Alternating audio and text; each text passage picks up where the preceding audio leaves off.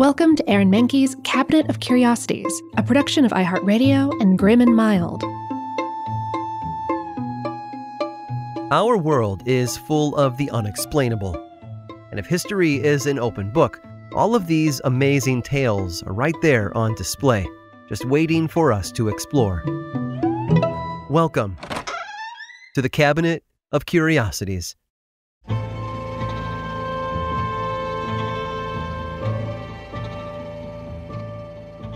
For as long as humans have walked the earth, we've wondered what happens after we die. But in the mid-1970s, a poor merchant from northern India found out the hard way.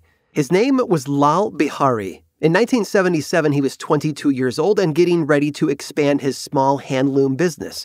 In order to apply for the bank loan, he traveled to his birth city to collect proof of identity.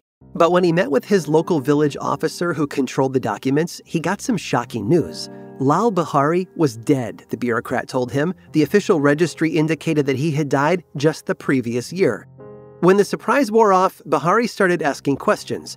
This wasn't a joke, and it wasn't an innocent clerical error either. Bihari would soon learn that he was the victim of a bizarre and sinister form of fraud. His own uncle had bribed public officials to falsely record Bihari's death, allowing Bihari's cousins to inherit a plot of ancestral land that should have gone to him. The young businessman could accept the loss of the tiny plot of land, which didn't even amount to an acre. But being dead, just even on paper, presented a serious problem. If Bihari couldn't prove that he was in fact alive, he couldn't get the loans or licenses that he needed, and his business would never have a chance at success. As it turned out, getting the government to correct the records was more difficult than Bihari could have ever dreamed. For several years, his letters to public officials went ignored. But rather than giving up, he became more determined to get the government to acknowledge his existence. So he started to cause trouble. Bihari interrupted a meeting of state legislators and had to be dragged out by guards. He intentionally got himself arrested and then ran for public office, all in an attempt to get his name on official records. When none of that worked, Bihari threw himself a funeral and added the Hindi word for departed to his name. He also applied for widow's pension for his wife, but was denied without explanation.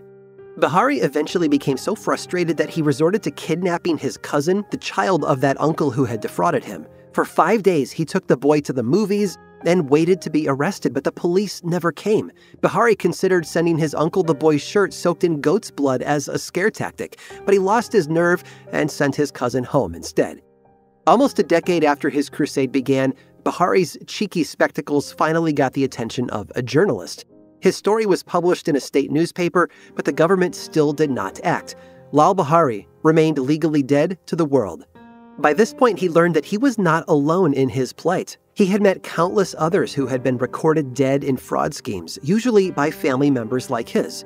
To champion their cause, he created the Association of Dead People. Under Bihari's leadership, the organization continued to organize protests and exert political pressure on the state government to address the epidemic of the living dead. For Bihari, at least, the story has a happy ending. In 1994, the government finally heard his complaints, changing its registry to record him as alive. His ancestral land was officially returned, but Bihari decided to let his uncle's family keep it. It never had been about the land for him anyway. Bihari had been fighting for his life. He had lost almost 2 decades to the crusade, though, but he wasn't done yet. For years to come, Bihari continued to lead the Association for Dead People. To raise awareness for the organization, he actually ran for a seat in parliament and did surprisingly well. And in 2003, he received the satirically named Ig Nobel Prize, honoring those who, quote, make people laugh and then make them think. Most recently, Bihari's life has become the subject of a Bollywood film, turning him into something of a celebrity. Not bad for a man who spent 2 decades dead on paper.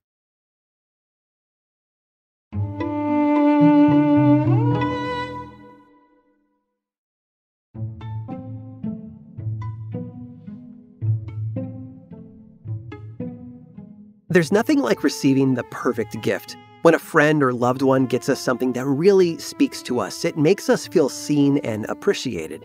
It doesn't matter if the gift was made by hand or bought in a store. It could be something as original as a handwritten poem or as classic as a fruit basket. But in 1968, Some factory workers in China received a gift unlike anything they had gotten before. This present took on such importance, a cult soon emerged to venerate it. People bled and died for it. What was the gift? Mangoes. It all started in 1966 when Mao Zedong launched his Cultural Revolution, calling for workers and students to overthrow the bourgeois academic authorities. Across the country, students banded together in paramilitary groups known as the Red Guards. While the many factions that made up the Red Guards were loyal to Mao, they did not get along with each other. As the revolution took off, skirmishes between the groups became increasingly violent. Then, in the spring of 1968, the infighting came to a head. At Tsinghua University, fighting broke out between two rival Red Guard groups. Students hurled spears, stones, and even acid at each other. The fighting wore on for several months before July 27th, when Mao got fed up. He summoned 30,000 Beijing factory workers and sent them to intervene. The student Red Guards immediately turned on the workers, and the fierce battle broke out. The workers' great numbers eventually prevailed, but not before 5 of their members were killed and over 700 were injured. The next day, Mao responded by officially disbanding the Red Guards for good. To show his appreciation for the factory workers, he sent them a box of 40 mangoes, which he had recently received as a gift from the foreign minister of Pakistan. Now, clearly, 40 mangoes split between 30,000 people might not seem like the most sincere thank you gift, especially after what the workers had been through. But the fruit wasn't common in China at that point, and few of the workers had ever seen them before, let alone tasted them. They may even have believed that the mangoes were peaches of immortality, an important fruit from Chinese legends. One of their most memorable appearances comes from The Journey to the West, where the mischievous Monkey King steals and consumes an orchard full of the magical peaches, causing his power to increase many times over. The workers were amazed by the gift and responded by praising Chairman Mao's limitless generosity. Rather than attempting to divide the mangoes up amongst themselves, they decided to preserve the fruit so that everyone could appreciate them. The mangoes were submerged in formaldehyde, taken through the country and paraded through the streets. Within months, mangoes took on a cult-like status across China. Wax replicas were created and distributed. Images of mangoes began to appear in communist artwork. A massive mango-adorned float became the centerpiece of the National Day Parade. Meanwhile, anyone who disrespected the mangoes were severely punished. One dentist was executed for simply suggesting that they looked like boring old sweet potatoes. Eventually, the mango mania dwindled, then died when Mao passed away in 1976. But for a brief period, mangoes served as an unexpected but potent symbol for the promises of the Cultural Revolution. For centuries, China's emperors had been viewed as semi-divine figures, benevolent envoys of heaven who had stepped out of myth to rule over mortals. By calling back to the peaches of immortality, Mao had once again transformed myth into reality. Only this time the power of heaven had been handed over to the common people. It's hard to say for sure whether Mao expected the extreme reaction to his gift.